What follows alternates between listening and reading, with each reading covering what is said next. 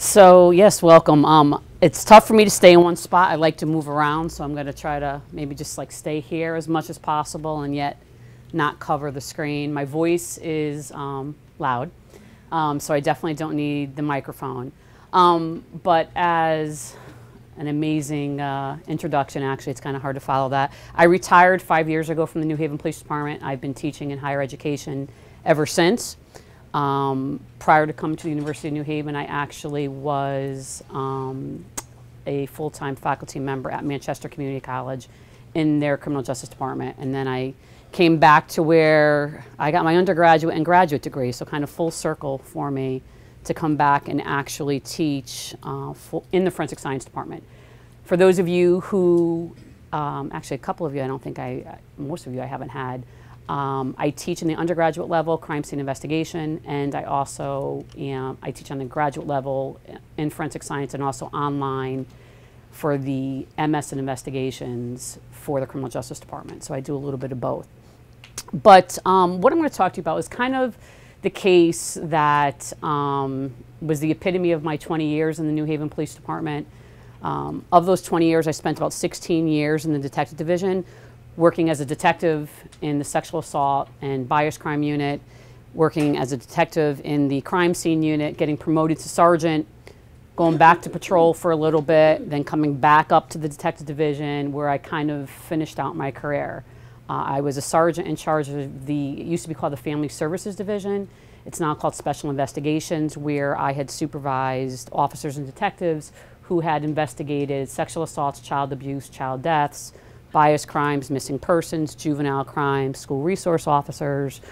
And then I went to the major crime unit, which I was second in command and then became in command of the major crime unit for about 4 years.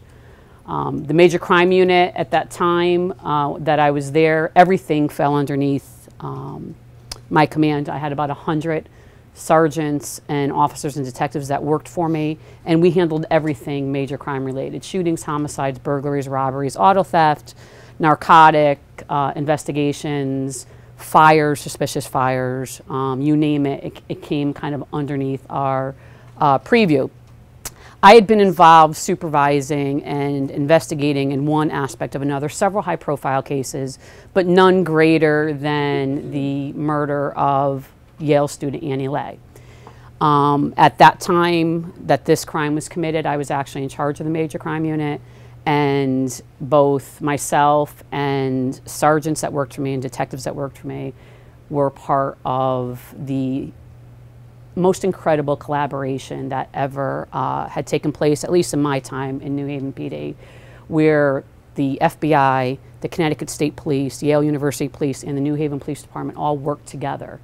And we had a successful resolution to a case, which you're going to hear about. The case has been adjudicated, so I'm allowed to talk about it. If it was an open case or an unsolved case, which obviously there's plenty of those throughout the country and definitely in New Haven, it's not something I would be discussing. The information contained here is public information. You can get it anywhere on the World Wide Web.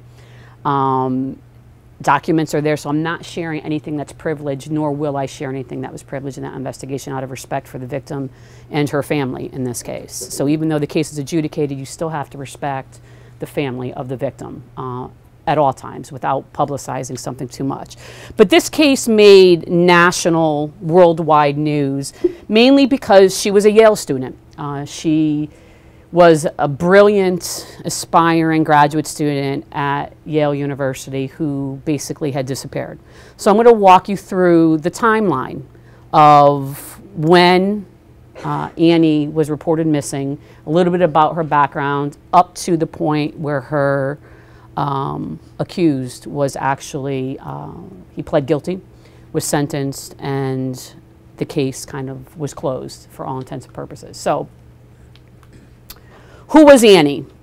At the time that Annie disappeared and was subsequently murdered, she was a 24-year-old doctoral student at the Yale University School of Medicine in their pharmacology department. She was conducting research at that time, and in fact, her research was funded by the National Science Foundation. She was a valedictorian of her high school. She was born in California and from California to Vietnamese parents, and she had met her fiance while she was an undergraduate student at the University of Rochester, where she studied bioscience. She had applied to Yale University and obviously was accepted into their doctoral program, and she was doing research there using mice, which ended up being, unfortunately, the room that she was murdered in. While she was conducting her research, she was trying to find out how certain enzymes have a role in the human metabolic diseases, and had been granted a multi-million-dollar grant to fund her research, again supported by Yale University and her college professor. She was due to get married to her college sweetheart, Jonathan, on September 13th, 2009. On Tuesday, September 8th, 2009, Annie left her apartment on Lawrence Street in New Haven, which is, for anybody who's familiar with State Street, it's that part of New Haven where it's called New Hallville, but it's actually the lower portion of New Hallville where a lot of restaurants are, popular eateries. A lot of Yale students live there. It's a beautiful community in the city of New Haven. So Annie left her apartment, got on Yale Transit, and was heading over to her office, which is part of Yale School of Medicine, and actually heading over to the Sterling Hall of Medicine. She went into her office, and how do we know that? We'll talk about it in a little bit, but camera footage actually showed her going to her office, saw her leaving her office. She goes in there, does whatever she does in her office. She leaves Sterling Hall to head to her research room that's located a couple blocks away at 10 Amistad, which is a research building. It's a brick building, very nondescript. It's where a lot of animal research is done at Yale University. Individuals who work in that lab facility need key card access to get in. And remember that part of it because it becomes an integral part of this investigation. And so, you know, everything is kind of controlled. There's video cameras, there's cameras all over entrances and exits. You need a key card to get in, you need a key card to get into your lab rooms. Annie is seen, based from video footage, walking from the Sterling Hall of Medicine to 10 Amistad a little bit after 10 a.m. on the morning of September 8th. She key cards into her research room, which is on the basement level, the lower level of 10 Amistad, at 10:11 a.m. that morning. She never key cards anywhere else after that point. And to get around anywhere in that building, once you go in, the lab door closes, you need key card access. Annie's card that we know she had going in no longer was used after 10:11 that morning. After 10 p.m. on Tuesday, September 8th, Annie never comes home. Her roommate calls Yale University Police Department to report that she never came home, which is highly unlikely. She hadn't heard from her all day, which again is very uncharacteristic of Annie. So Yale University Police Department begins a missing person case, where did she leave this morning, what did she have planned, checking in with professors, her research supervisor, to see if they had met with her at any point in the day, trying to establish a timeline of a missing person.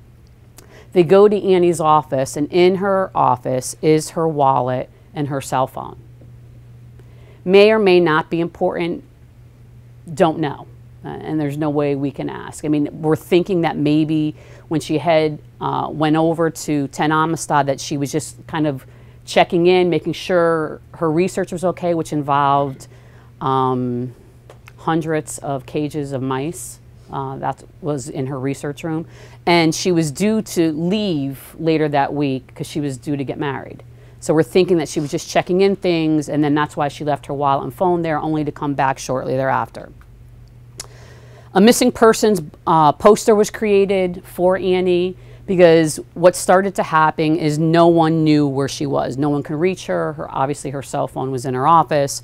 And this was a poster that was actually created and distributed all over the media, all over Yale campus, all over the Yale buildings, looking for her. This footage in the center is actual video footage of Annie, what she was wearing on the day that she disappeared. Green shirt, this is a brown skirt, she had mule shoes on, white ankle socks. This is what she was seen wearing as she was going over to 10 Amistad. These are obviously other pictures of her and then a description of her.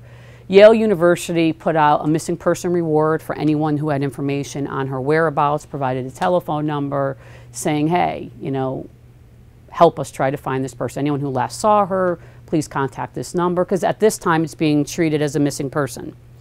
Yale University Police Department had contacted the Federal Bureau of Investigation to ask them to assist in this case.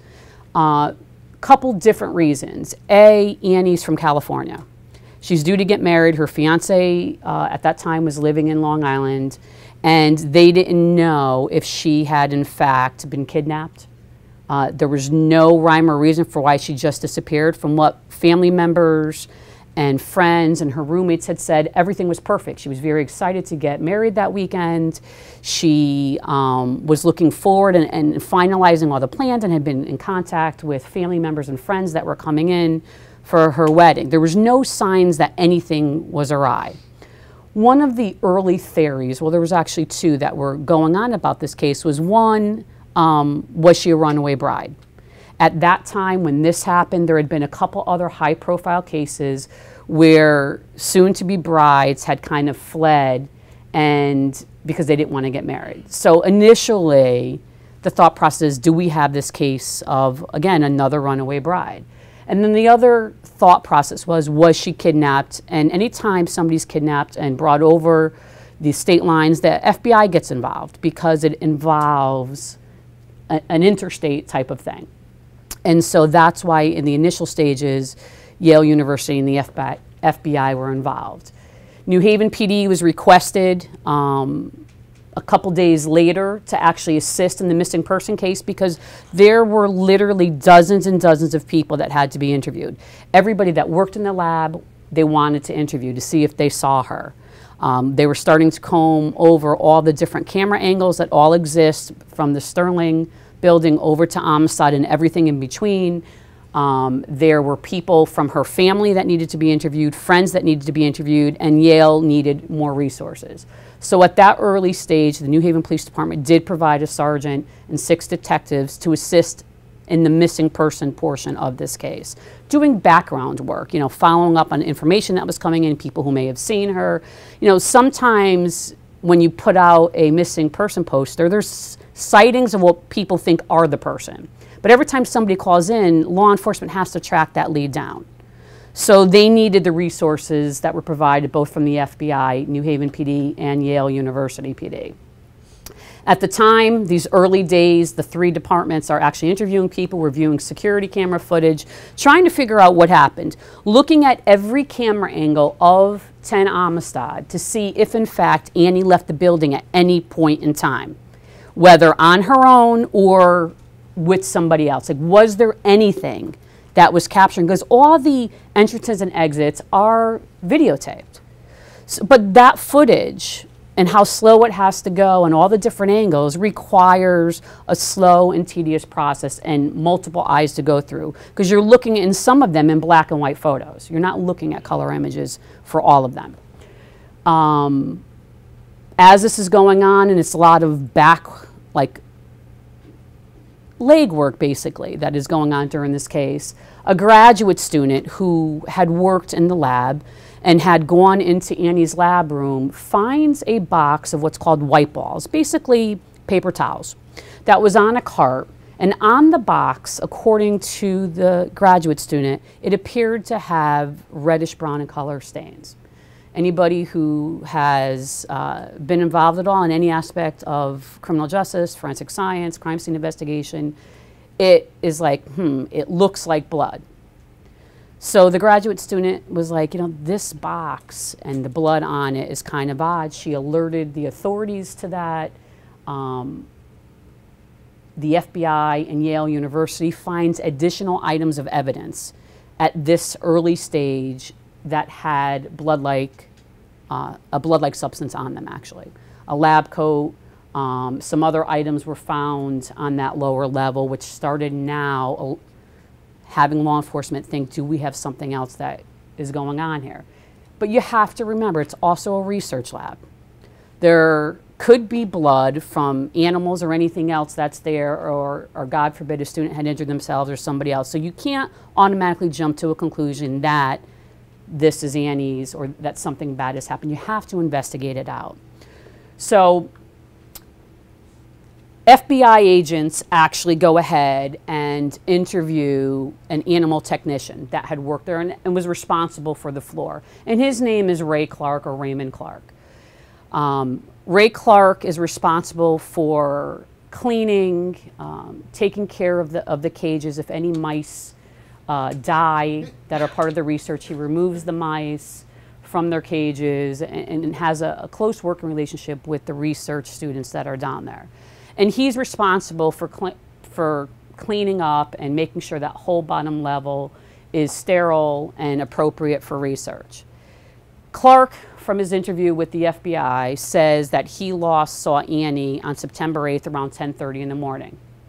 Yeah, okay, you know, we kind of know that too. We know when she keycarded into her room. We know when she keycarded into the building. That kind of makes sense. So it's the 10:30 window isn't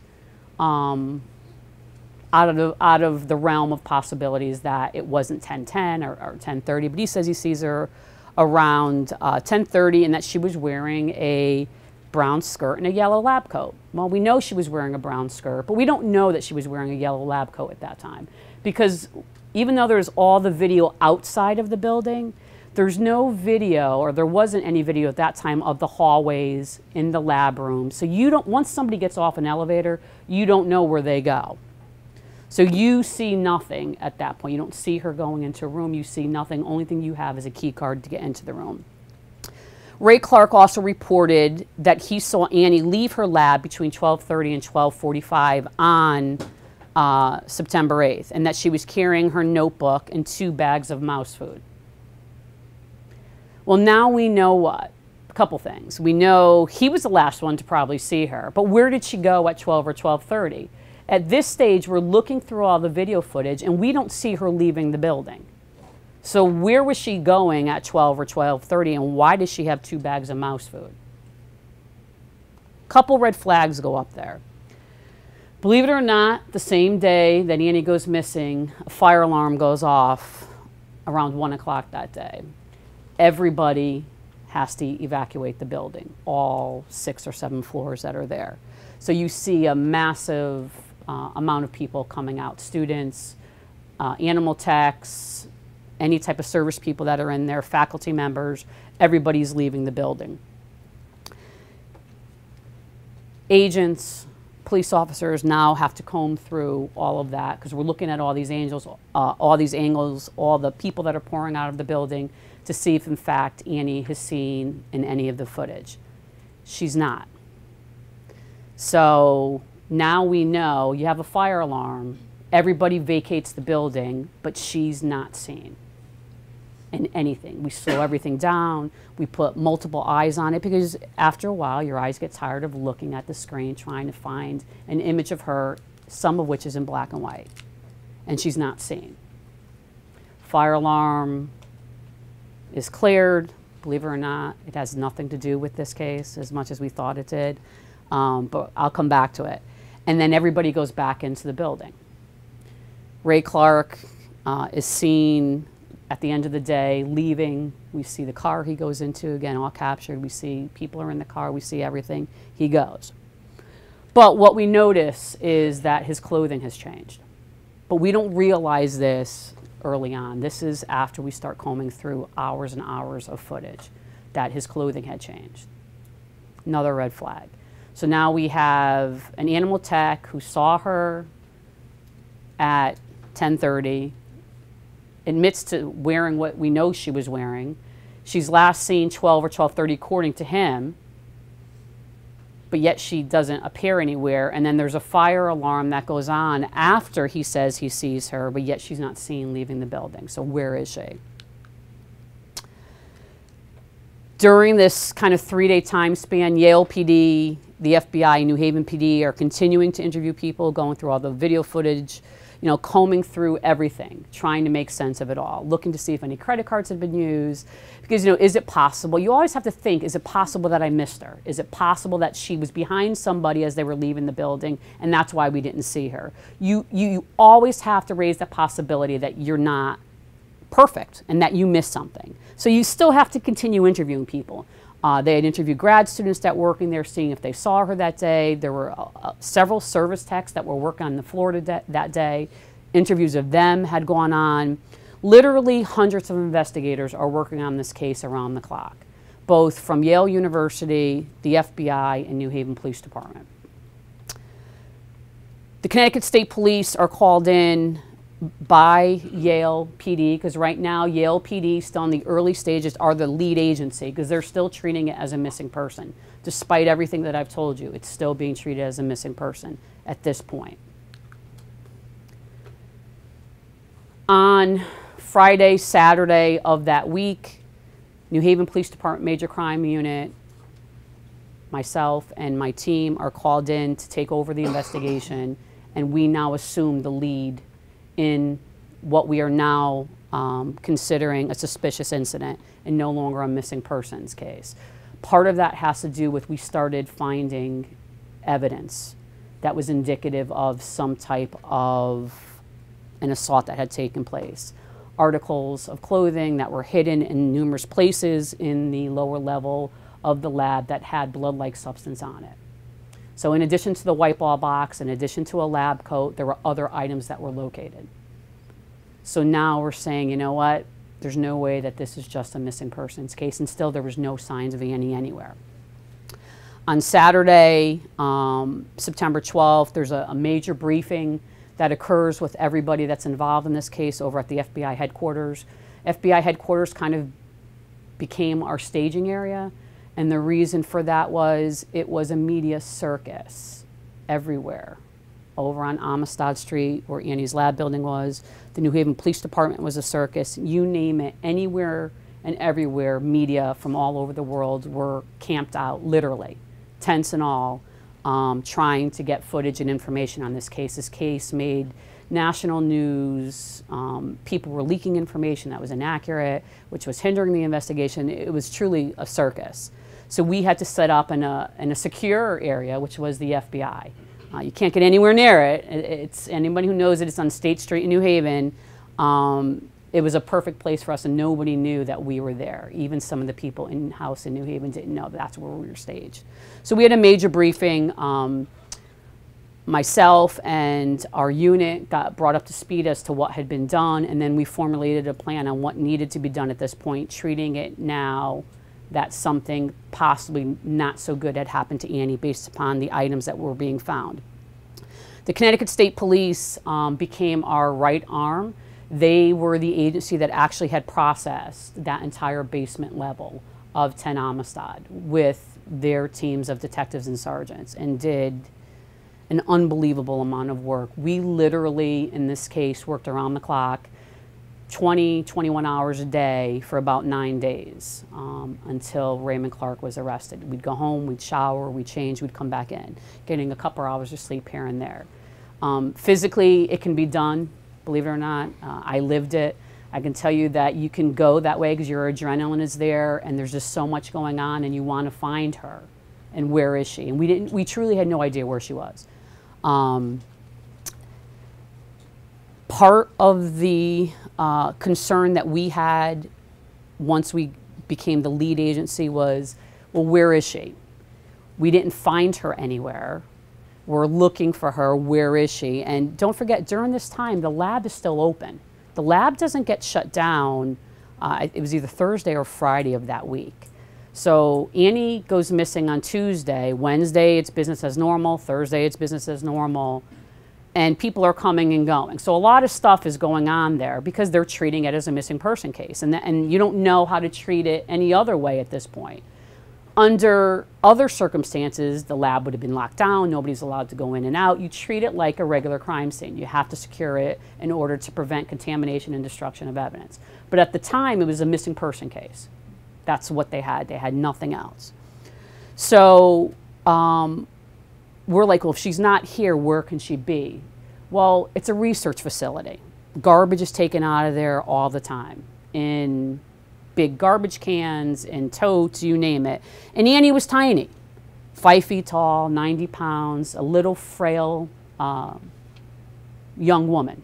So she could have easily have been put into any type of garbage can or anything and gone with regular medical waste or other waste from the building during that time.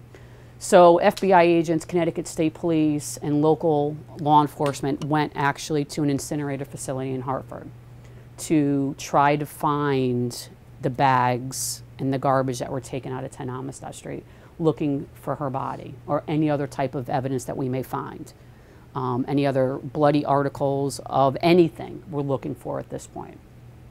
So because there's so many people working on this case, we were able to divvy up a lot of the responsibilities in this case. On Saturday, which is September 12th, we're in the lower level of 10 Amistad, and we start getting whiffs of decomposition.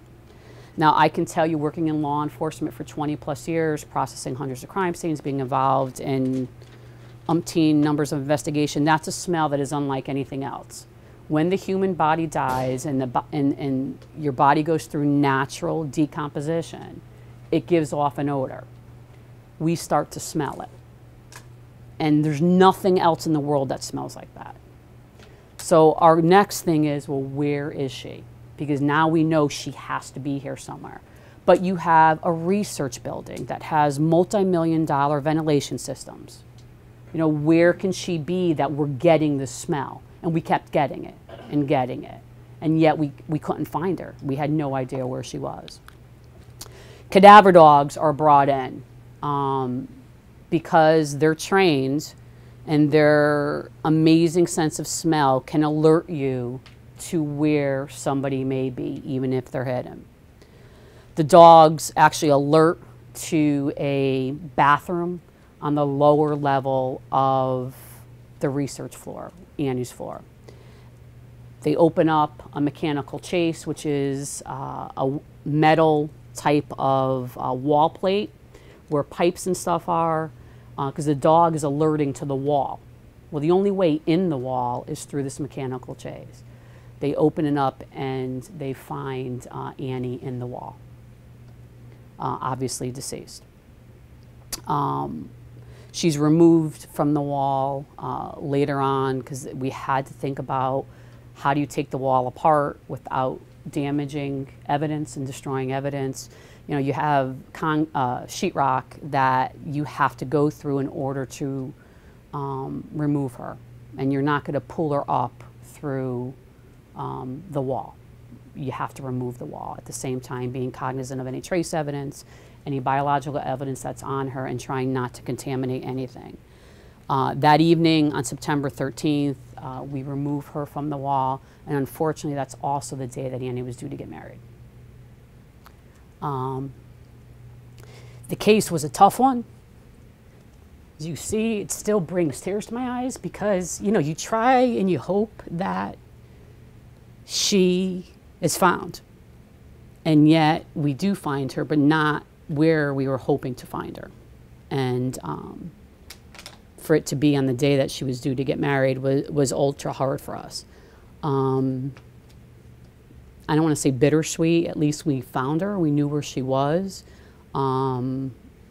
Now we had to find who was responsible for this horrific, horrific crime. I'll stop here for a second before I go on. Questions so far up to this point for me? Yes? You mentioned that there is a lot of agencies involved in it. How did the determination of who was going to take the lead? Good. So initially, because it was a missing Yale graduate student, Yale University took the lead. Because it was their case, it started with them, and the FBI was actually assisting. I know you guys got to go. It's okay. It's all right. It's okay. So Yale University assisted, and it comes down to who has the legal authority to investigate the case and possibly prosecute if need be. If it was kidnapping, it would automatically go to the FBI at that point. So Yale was the lead up until we started finding items of evidence. And then the State's Attorney's Office, who oversees both Yale University and New Haven Police Department, had given our agency control of the case. And because now we were treating it more of suspicious circumstances, FBI had no authority because it was something that was a state. It didn't involve interstate. It was something in-house, and so it came to our agency as being the lead. But that being said, I honestly have to tell you, we worked seamlessly. There were some bumps.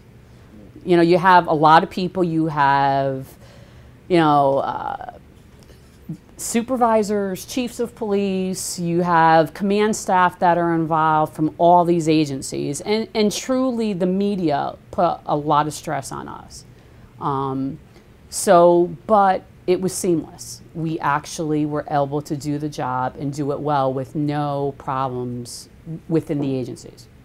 Even when we came in to take it over days later, you know, Yale University and the FBI provided an amazing foundation for us and made it easier for us coming in a few days later to take it over from a homicide investigation standpoint.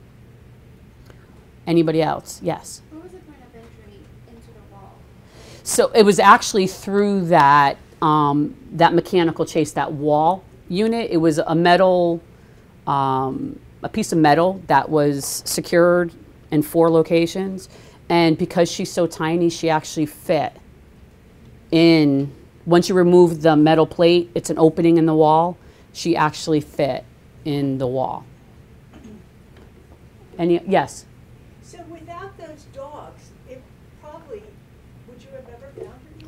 Oh, I don't even want to think about that. I think we probably would have.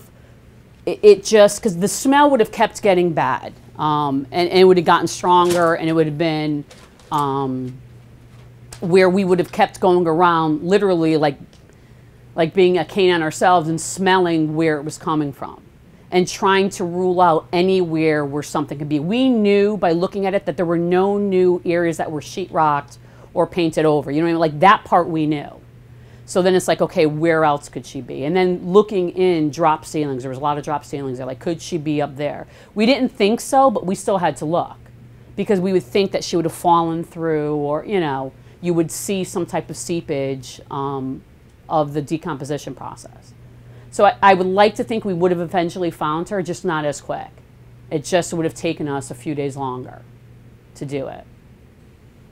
Good. Any other questions? Yes? Do you think this case was treated as a missing persons case for too long?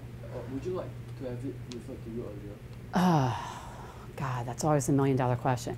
I think based upon the information they had, that it was okay for it to be treated as a missing persons case. Because you had to start with, there's all this stuff going on. She's getting married, you know, did she get kind of cold feet?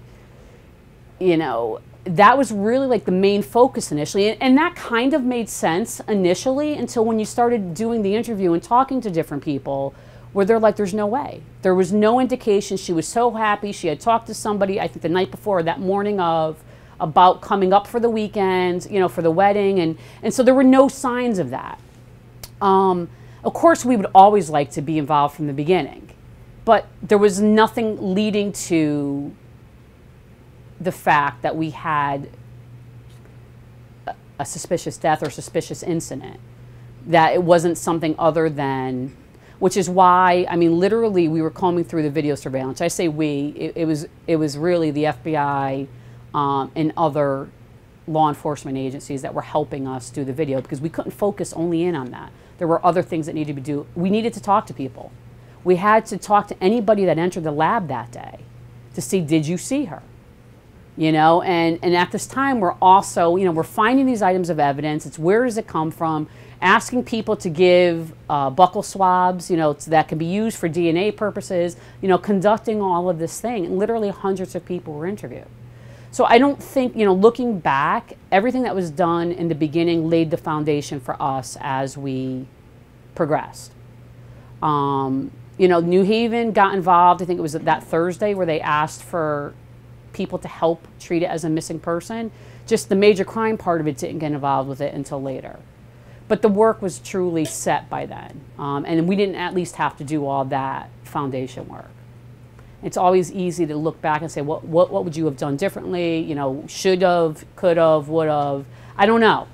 based upon the circumstances that were known to us at the time, I think it was a right call that they made. Yes? When you say combing through the images, that was with just your eyes, or was there a digital? No, it was with our eyes. Wow. Yeah. So were you always like kind of 80% confident you had it and maybe you missed or something? Well, that's why it went through multiple people, because Yeah. you really had to, and you slowed everything down. And so you had to comb through all of this footage. And it wasn't just for the day that she goes missing. It was also the days afterwards. Because maybe you missed her and, you know, did she get out somehow? You didn't know.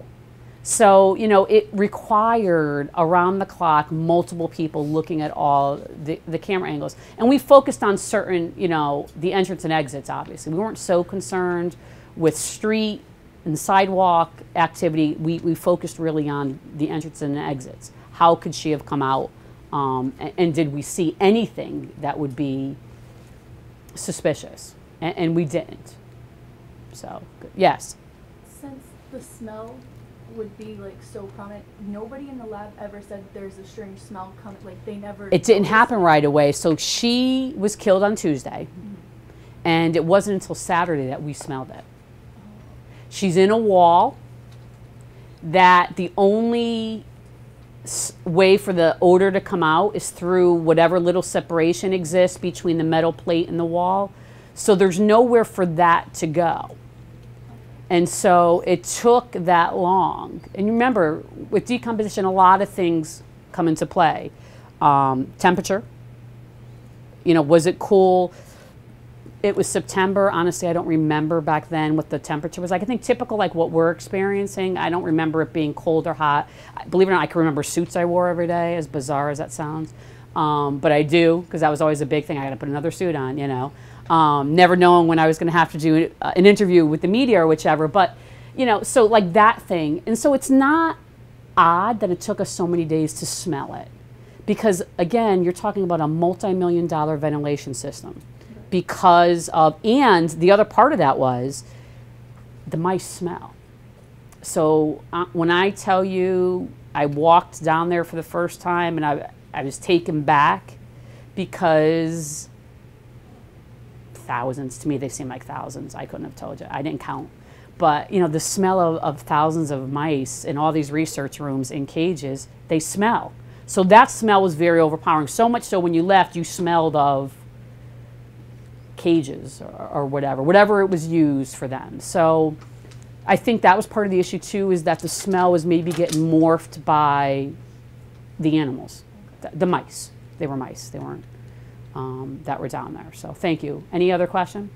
Yes. Those cadaver dogs, were they yours from the Yale Police Department? No, we don't have them. They were actually the Connecticut State Police.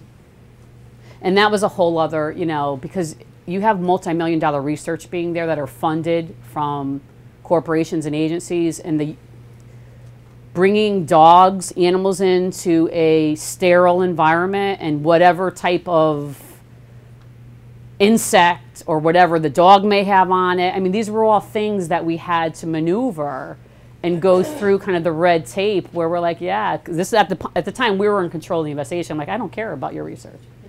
You know what I mean? And for those of you that know me, that's the way I'm like, I don't care. You know, oh well. You know, the dogs have to come in because we got to find her.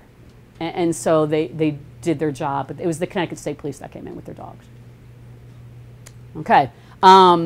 So September 13th, 2009, Annie's removed. She's brought up to the medical examiner's office in Farmington where an autopsy is performed.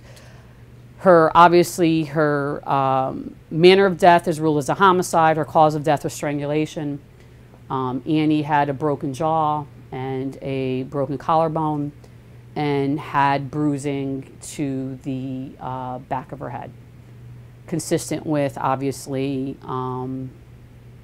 being assaulted at some point. We start looking at key card access.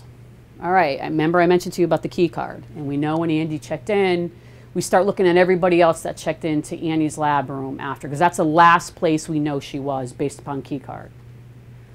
We see that Ray Clark used his key card to access Annie's lab at 10:40. It's 29 minutes after she originally went in. Now, not typically, you know, there were other people that had entered into her room then, but we knew that. We already interviewed them.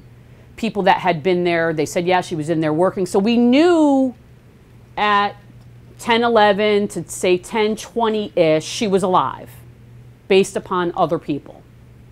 Ray goes in there at 10:40, and then he goes in there again at 11:04. So we're able, based upon that, to say sometime between 10:40 and 11:04, Annie's probably killed. Ray doesn't access any other rooms down there for 46 minutes. So something is going on in that room at the time. Now, what I can tell you, the room itself, door automatically closes, there's cages all lined up, there's a metal chair rail on the back, a very sterile environment. There is a little window that you can see into the lab, but you can't, there's cages, rows and rows and rows of cages. Where we believe Annie was assaulted and murdered was in the back of the room based upon evidence that we recovered back there.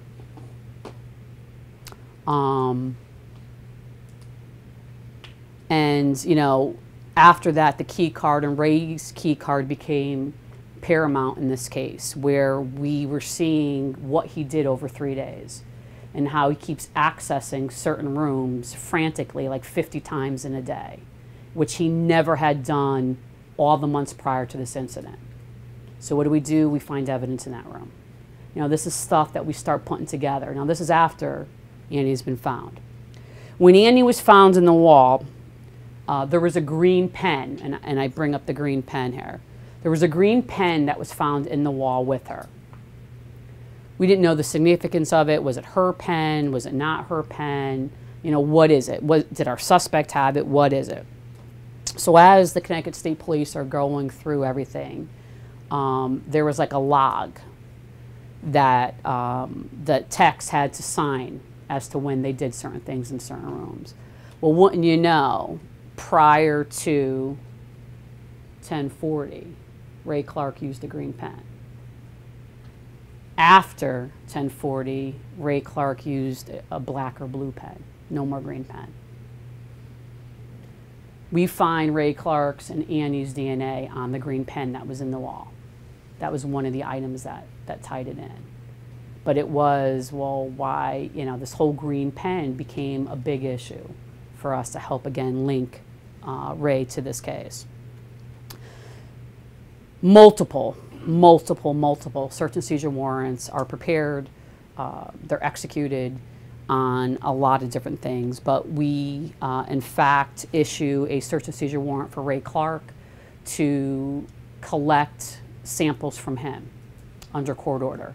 Hair samples to be removed from his head, his arm, his chest, buccal swabs, oral swabs, and also to have blood removed for him, and as well as fingerprints. Because what we needed to do was take known samples from Ray and compare them to the unknown evidence that we recovered from the scene.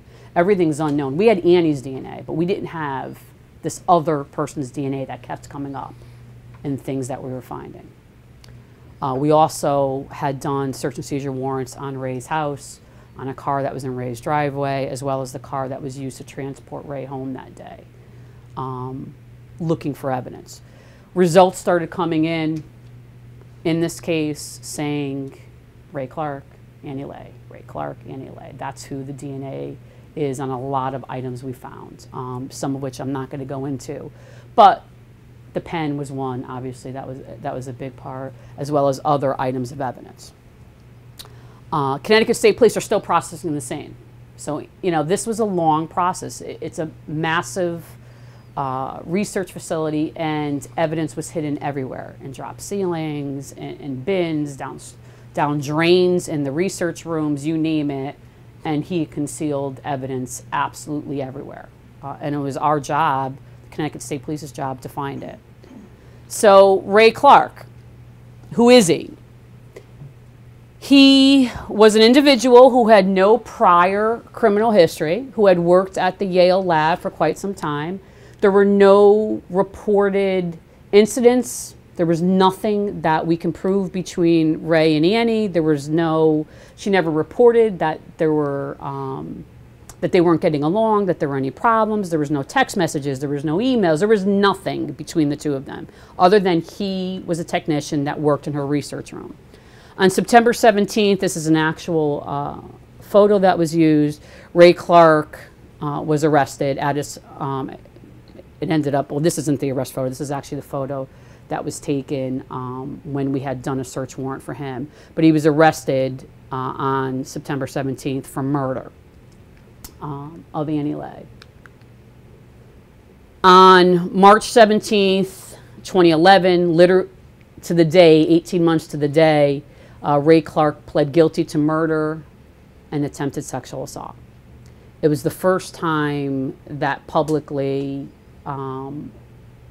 we had released that there was an attempted sexual assault that had taken place with Annie based upon evidence that we had found at the scene. Originally, Ray was charged with murder and felony murder. He faced up to 120 years of incarceration for the charges. He pled guilty to everything, was remorseful. Of 120 years, the plea, which was accepted by Annie's family, he's going to serve 44 years for the murder, 20 years for the sexual assault, but the 20 years are going to run concurrently at the same time as the murder for the attempted sexual assault. And Clark will be incarcerated into 2053.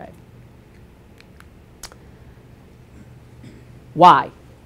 Everybody always asks. I've done a couple TV shows on this case. You know, everybody wants to know. The million-dollar question is the why. We don't know. We really don't know why Ray did it. We have our guesses as to why. He never told us why. He was interviewed early on by the FBI. He was given a polygraph early on by the FBI. I'm not sure of what the results of that polygraph are now, but you can't use polygraph results anyway in any type of proceeding. And then Ray had stated he wasn't going to talk to us anymore and had retained an attorney. So we were never able to ask the why. You know, we think possibly he was infatuated with her. She was brilliant. They had worked together for a bit. She was due to get married. To us, that was the only thing that kind of made sense. There was a lot of rage in her murder and kind of the things that had happened, and then the care and what he did afterwards in regards to the scene and the cleanup and the hiding of evidence and literally putting evidence all over the place in attempts to conceal who did it. That's the only thing that made sense to us. But sometimes, you know, it's not logical as to why somebody does something. So, you know, I'm always asked, well, why do you think? Why do you think? Why do you think? It's hard to say. I mean, that's the only thing we can surmise because it makes sense as to the timing of it. You know, we know that Annie goes missing on Tuesday. Thursday, she's due to go away to get ready for her wedding. And so here basically was 2 days before she was to go. But there was no evidence that linked us to that. Again, no text messages, no anything between the two of them that were found. Questions? Yes. Was there a psychiatric evaluation on him? Like, did he have any mental illness? None that were known or documented, no. Good, yes. Are there any attempts still being made to communicate with him that maybe answered the question once? No, from a law enforcement standpoint, and I'm not so sure his attorneys would allow it. Because it comes down to is the why would be self-satisfying. It doesn't change any of the horrific, truly horrific things that took place. And I don't care what his excuse is for the why. It still doesn't, and it's just an excuse. You know, he snapped. There were reports that came out afterwards. It was all over Good Morning America and some other shows that ex-girlfriends came forward to say that he was violent in their relationship and he had a short fuse and all this other stuff. But there was no reported incidents of that. So you have to be careful with that kind of information. Everybody that worked with him, the other research assistants, you know, or the researchers, nobody had anything bad to say about him. He kind of kept himself. He really cared about caring for the animals, and nothing made sense. You know what I mean? I think for all of us, it doesn't matter as to the why, other than for curiosity's sake. I remember the dates because I live local. So. Yeah, yeah. And somebody else had their hand raised. No? Yes. Earlier you said his clothes were changed when he headed out to his vehicle on that first day. His scrubs were changed. Yep. The clothes that he was wearing when he had first entered work, did that turn up as any significant evidence? No, because what happens is when we did the search warrant of his house and we looked for those items of evidence, they were there but they had been washed. Because the search warrant on his residence was done almost a week later. Yes. Did anybody ever think that it might have been voluntary manslaughter rather than murder? Like more of like a heat of the moment kind of thing? There was no time to really think about it. If he felt rejected by the sexual assault, do you think it was like pre-planned? You know, pre-plan is tough because we don't know. The only way to prove whether or not somebody pre-planned something is obviously if there's documentation, there's correspondence, or if they tell you, yeah, I've been fantasizing about doing this. Yeah. He never said that. You know, he had scratches on his body, and that's one thing I didn't put in there. He had scratches on his body that when asked and interviewed from the FBI, he said they were caused from his cat. But they weren't consistent with cat scratches. You know, am I a cat scratch expert? No. But we all know what those look like. Those are little fine lines, jagged. These were not that. Yeah. These looked like, you know, scratches from fingernails or even from something trying to, you know. But he was an interesting person when I saw and heard the interview with him that was taken early on before we got involved. He was, but no, voluntary manslaughter was or involuntary manslaughter was never part of the equation, based upon everything, the injuries that she sustained. You know, even you can't claim that you didn't mean to kill somebody in a situation like that. You know what I mean? And there was no. His attempts to cover everything up afterwards and all of that. Okay. But good question. Any other? Yes. Was there any evidence that he was maybe under something, drugs, alcohol? Nothing that was reported, nothing that was documented, and definitely no claim was made to that. I think that if that was an issue, that would have been something that came up during the court proceedings, as to trying to say he was under the influence, he was, you know, he had a psychotic break, but there was no defense ever given. He, in fact, actually pled guilty without anything. Initially, it was not guilty, but a year and a half later, he actually pled guilty as we were getting ready to go to trial. Good. Yes? So what about that experiment in that lab that was funded nationally? I mean, did that all have to be scrapped? No idea. You know, I that's a great question. From a law enforcement perspective, that was not even a concern of mine. And again, it comes back to like about the dogs. They're like, you can't do that. I'm like, oh, I can do that. You know, because at the end of the day, the crime scene takes precedence, and everything in it takes precedence over everything else. Part of me thinks it got scrapped, but I'm not 100% sure on that with the NSF. Yeah. Good. Any other questions? Yes. Earlier you said that like there was evidence basically everywhere. There was like multiple like rooms and things. Like that. How many rooms were there, and how long did it take to process all that? So the Connecticut State Police, I think, were there 9 days, give or take, pretty much around the clock with 2 different teams of detectives. There were several rooms down there. I'm going to say, I'm just trying to go by room numbers, that probably 7 to 8 rooms, not including drop ceilings, loading docks. I want to bring up the fire alarm for a second, because remember I said I'd come back to that.